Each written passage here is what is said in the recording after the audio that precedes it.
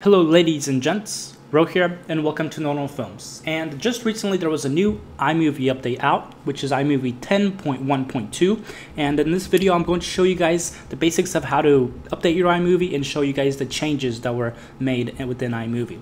So let's go ahead and go straight into your app store. Mine's right here in my dashboard, but you can also find your through to Spotlight search and type in App Store.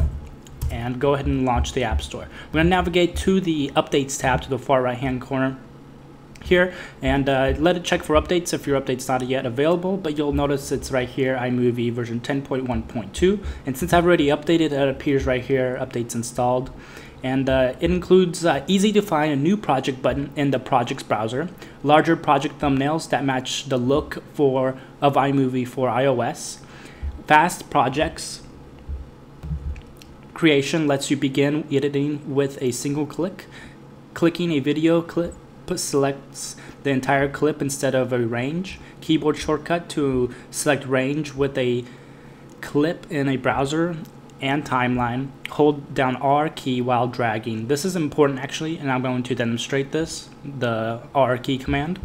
Support for app preview resolutions for iPad and Apple TV, improved stability, and any other bug fixes as well. So go ahead and hit the update button on the far right hand corner. You will have one if you haven't already updated, and it might have you sign into your iTunes account as well.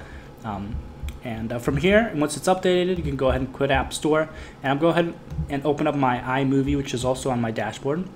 Just to show you guys that I am running on the latest version, I'm going to iMovie About iMovie, version 10.1.2. Now I have a tutorial project here. I'm going to go ahead and double click it to open it up, but that was the project's screen under Media, and it's just like this. Now if you click now on a clip, it will select the entire clip automatically, just like this. And if you click to drag like this, it will no longer allow you to select the portion, or same here, you can't click to drag, it will just click select it all. So now in order to select just a portion of the clip, all you have to do is hold the R key on your keyboard and drag, and this will now allow you to select a portion, and you can drag that in. Same within your timeline as well. If you hold the R key, now you have the range selection tool basically, and you can actually see the cursor. If you look at my cursor here, just like this, as you can see right here. And then now you can select a simple clip just like that. Other than that, no actual major changes to iMovie. Everything else layout-wise is going to be the same. And yep, that's basically it for this video, you guys. Thank you guys for watching. Catch you guys next video, and later. So let my life